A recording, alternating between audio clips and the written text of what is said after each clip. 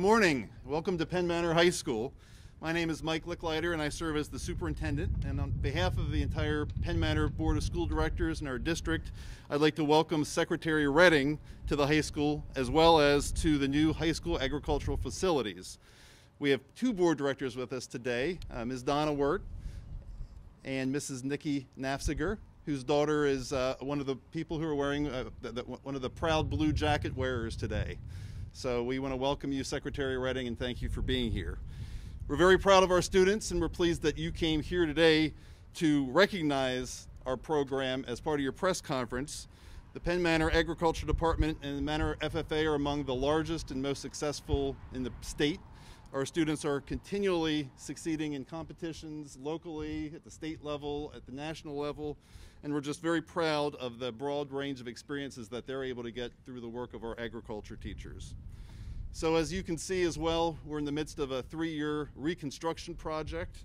So it's been a busy year for us. The facilities behind us is our new STEM wing, which really highlights our agriculture department and a lot of the opportunities to educate our students for the future of agriculture in our community and around the Commonwealth.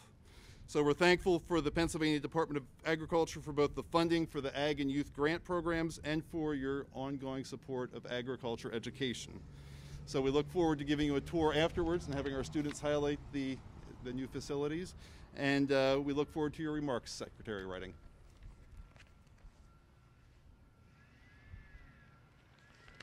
Well, great. Thank you. Thanks for the kind introduction. It is really nice to stand here on this spring day in Lancaster County at Penn Manor High School and to be sort of at the, just on the edge of a new building project and see the investment. So a note of thanks to the board members who are here, to the administrators, to all of the faculty and staff.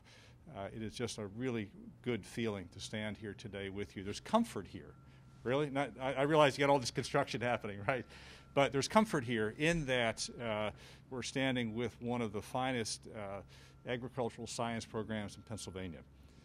And I always marvel at the Penn Manor High School students who participate in the FFA, and they're here. And take a look, right? At the end, there's not a better group of people who represent the organization of the FFA than those who are present. But I can tell you they are fiercely competitive. I know that. And I've watched them at our state competitions. I've watched them at the national competitions in all disciplines. And then, throughout the year, the FFA does a wonderful job of leadership development, and they're always there, right? And I think that's one of the important messages. It's not just about, being good at the science. It's good. You have to be good at the civics.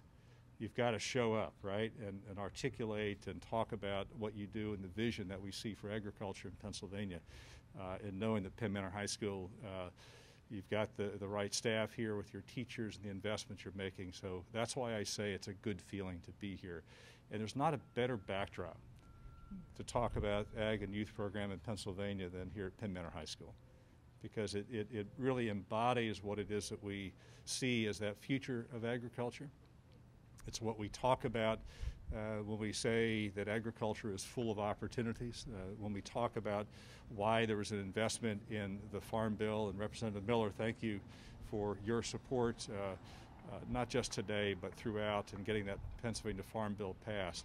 The only farm bill, state-level farm bill in the nation is in Pennsylvania, right? And there's a great backstory if we had time to tell you, but I'll just tell you that the key to the future of agriculture in the state is right here, right? It is getting folks inspired to think about the possibilities, and they can be in town, they can be in the townships, and they can be in the far reaches of both the county and this state and touch agriculture, right? The opportunities are endless, and we'll see that as we take the tour today.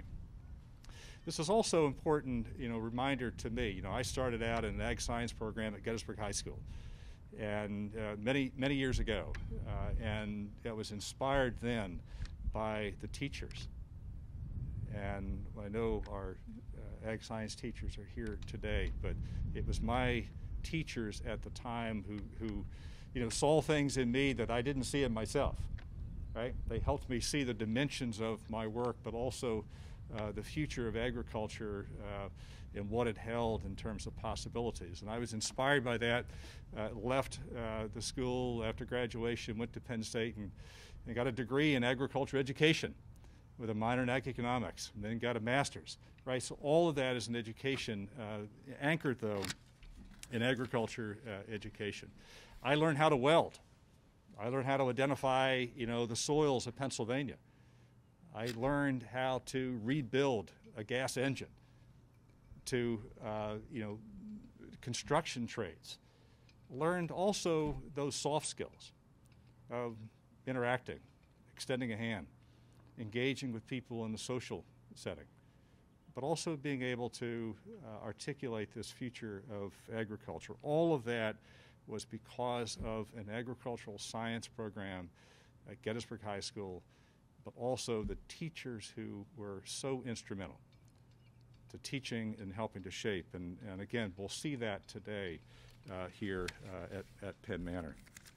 But as we look at the future of agriculture, we understand that it is robust. It is complicated. Agriculture finds itself at the intersection of some of the most important issues of our time, right? We see it in health. We see it in jobs and the environment and the quality of life. We see it in trade. We see it in food and both security and access and availability. We see it in science. That's where agriculture is, and why it's so gratifying to stand here at Penn Manor and know that the district believes that and sees that, but you've got teachers, you've got students who see that future as well. As we look at the future of ag, this is about how do we satisfy, a population that continues to grow and expand, right? Today we've got, roughly 7.5 billion people on this planet. In the course of your professional lifetimes, in the course of the next 35 to 40 years, we add 2 billion more people to the planet. 2 billion more people, right? We're going to have the same expectations as you and I for access to food and access to water and access to land. But how do you do that, right? How do you do that? That is the equivalent of 2 Indias being added over the course of a lifetime of these students and their professional work. How do you do it? It's with every ounce of science. It's using every resource that we have in smart and respectful way.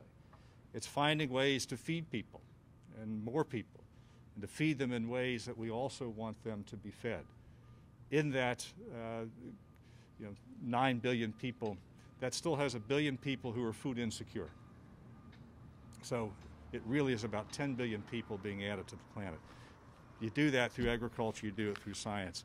All of that is tucked inside of the expectations of our Pennsylvania Farm Bill, but it's also why the Ag and Youth Grants, I think, are the most critical piece of that, right? You've got to inspire somebody else to do this, right? You've got to inspire people to step forward who want to farm, who want to be the mechanics, who want to be the technicians, who want to be the scientists, who want to figure out these major problems that we have, both as a society but also inside a functioning society and the importance of food security. That is within agriculture and why it is so important. So we are pleased today to announce the Ag and Youth Grants for 2021. We had another amazing group of applications. We could not fund them all, but I am proud to say that we had a really nice group of matching grants and direct grants, and I want to say thanks to Sarah Glagora, who's here, who's managed through the Farm Bill evaluation process. But at the heart of the Farm Bill is a lot of different things, but it begins and ends with youth. It begins and ends with education. And making these investments that we have in the Ag and Youth Grant Program, which are about building curriculum. They're about building capacity. Right? It's investing in greenhouses. It's investing in plasma cutters. Right? It's making sure that we're doing the right things to support our youth in agriculture, both in the FFA and our 4-H programs around the state of Pennsylvania. So we're pleased to do, in this round, 57 total projects, 32 of those in 32 counties. 14 are matching grants, and the 43 are direct grants, and Penn Manor received one of the direct grants. And I think this is the second year, right? I think we did a matching grant last year, significant matching grant. So congratulations to you. But as we look around the state, I mean, you think about what it takes to invest in agricultural curriculum. It's the mechanical side, it's the greenhouse and physical plant, but it's also the curriculum component. So really proud to be here today to announce the Ag and Youth Grants for 2021, $500,000 investment again in our program. For context, we have a lot of components, and I mentioned the Farm Bill, and it was designed really to address what we saw as the vision of Pennsylvania agriculture. So it touches on marketing, it touches on conservation and the stewardship principles of our farm community. It looks at marketing and the branding of Pennsylvania agriculture. Penn Manor has a brand, right? Pennsylvania agriculture has a brand. How do we present that to the public is part of the Pennsylvania Farm Bill. Making sure we invest in the next generation through farm vitality grants, doing the new and beginning farmer loan programs and tax credits. All of that's inside of our Pennsylvania Farm Bill, which makes it unique to a state, makes it unique among our competitor states in the nation, but also I think gives us really a clear vision of what we see as the future of agriculture in Pennsylvania. Our latest Ag Impact Study, we worked with the Team Pennsylvania Foundation and the Fox School of Business at Temple. 18% of Pennsylvania's gross state product is food and agriculture. 18%. 590,000 jobs in the state are tied to agriculture, $132 billion every year. So when we look to the blue and gold, when we look around this county and this district, to me it is so reassuring to know we've got state investments, but we also have the people who can get that done, right? Who are inspired by agriculture and see the many dimensions that we know exist, but also those needs exist. And know you're going to step into that role. Thank you, and thanks for your FFA leadership as well. So with that, I'm always pleased to be with our Department of Education. They're great partners in the Commission on Ag Education, and today we're very pleased to have Executive Deputy Secretary of Education Pam Smith. Thank you.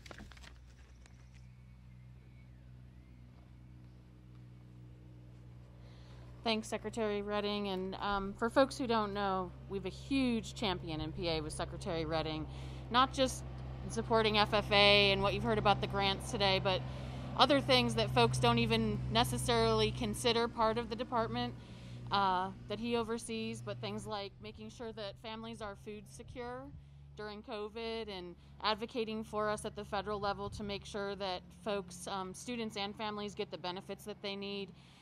We're just really, really pleased for the number of partnerships that we have with the Department of Agriculture, and thank you, Secretary Redding. We honestly, really, we couldn't do it in education without your support. So thanks again to Superintendent Licklider for hosting us this morning, and your board members that are here, and our elected officials. I'm excited to join my colleagues, peers, and partners in the field today to join Secretary Redding in announcing this important investment in the future of agriculture. The 57 projects that he referenced are being funded will create innumerable opportunities for students to connect with agriculture, learn more about Pennsylvania's leading industry, and explore the dynamic, in-demand careers that are waiting for them, some of which they may have never even considered before. From the food on your plate to the chair in which you're seated, our FFA students over there, and to the ground that you hike on, so much more, agriculture is all around us and a part of everything we do. These grant projects offer students in urban, suburban, and rural communities across the state the opportunities to learn how and why agriculture is all around us and a part of everything we do through exploration and engagement and dynamic learning activities. Agriculture education is rooted in science, business, technology, natural resources, and more. Agriculture education opportunities like the ones these grants will create are immensely valuable now and will make impacts far into our future. How, you might ask? Because these opportunities will help inform, cultivate, and inspire the next generation of our agriculture industry by removing barriers and increasing awareness of the variety of unique and exciting career opportunities ahead of them, many of which they wouldn't have had exposure to without access to this. By creating opportunities for students to participate in meaningful agricultural learning opportunities, we're planting seeds that will sprout in the future. You got that, Secretary Redding? Okay. Agriculture education prepares students for careers that exist today and don't exist today because they haven't been created yet.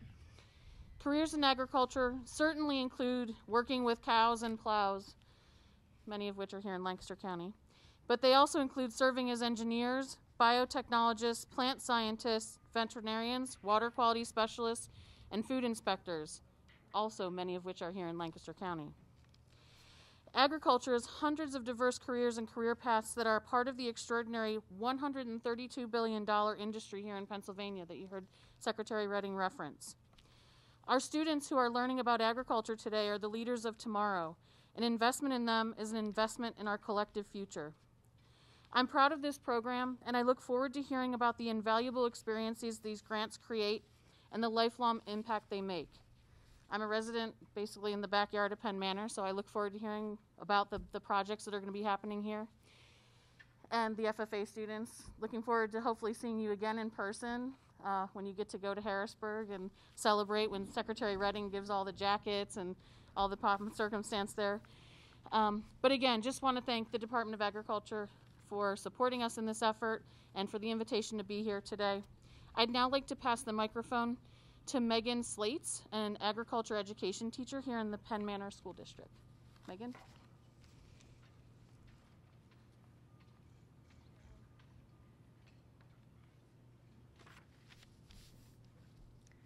Hello, my name is Megan Slates, and I'm one of 4 agricultural instructors here at Penn Manor High School. This will be my 7th year teaching, and every year I teach roughly 100 students in our first year agricultural mechanics class. For some, my class is a stepping stone to CTC. For others, it's one on the list of many ag classes they plan to take. And then there are some who don't know it yet, but they'll thank me one day when they don't have to pay an electrician or a plumber for a small fix. Real life and career preparation are the reasons I love the content area I teach. But the true joy for me comes from watching my students try something new and the look of accomplishment and confidence that they build within themselves through our classes. Penn Manor's agriculture program enrolls just over 400 students and continues to grow every year. We aim to help students develop as leaders while preparing them for a career in the agriculture industry. Our primary curriculum is animal science, production agriculture, general agriculture, horticulture, and agriculture mechanics. Penn Manor's agriculture department runs on a dynamic 3-circle model, which includes classroom and lab instruction, the National FFA organization, and supervised agricultural experiences. Related specifically to ag mechanics, our program offers an introduction to ag mechanics class, 2 levels of welding, 2 levels of engines, construction, ag equipment, and ag business. These students are going to tell you a little bit more about each of those classes here in a little bit today. With the help of our Ag Advisory Board, our program strives to be on the cutting edge of technology and align classes to industry standards through each lesson. Students who complete all levels of our welding curriculum have a vast knowledge of 4 different welding processes.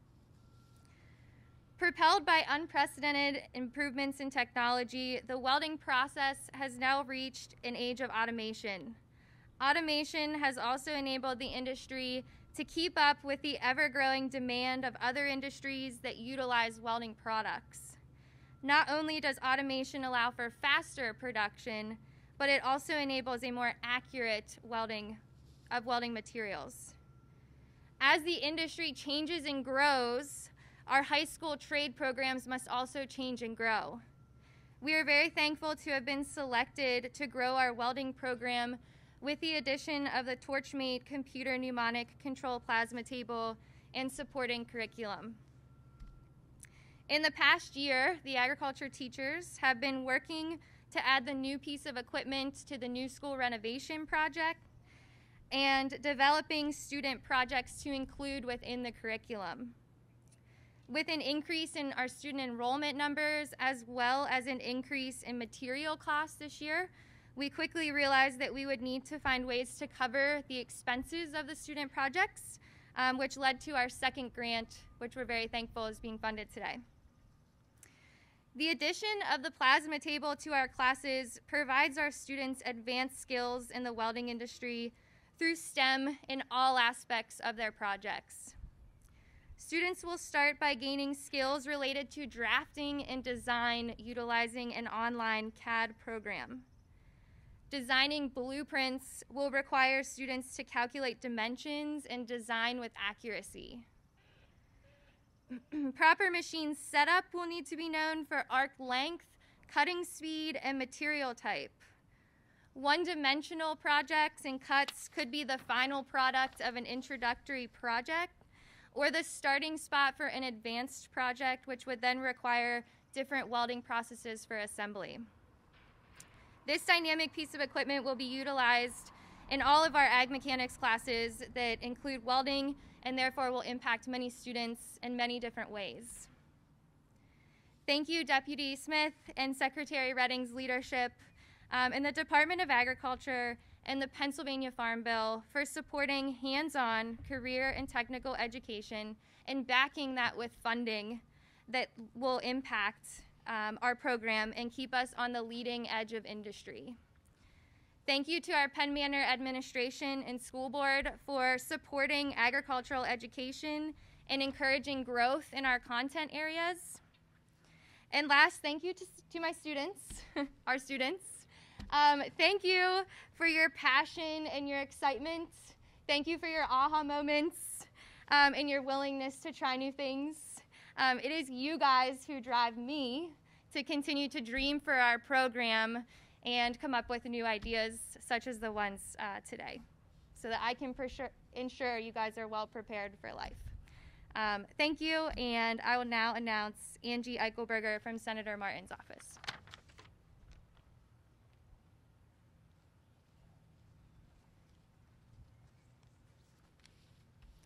Good afternoon. It is a pleasure to be here today on behalf of Senator Martin.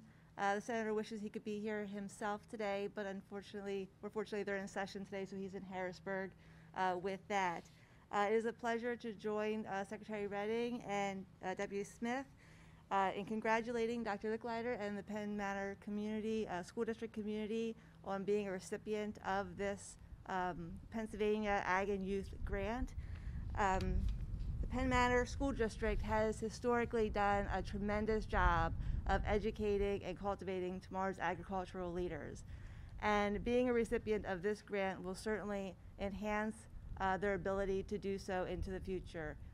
They have proven and shown to have a sound curriculum in the ag industry, and very proud of the work that they do. And I look forward to seeing what they will do with this grant moving forward. So again, congratulations on behalf of Senator Martin to the Penn Manor School District and to all the recipients of the Pennsylvania Ag and Youth Grant this year. And thank you again to Secretary Redding for having us.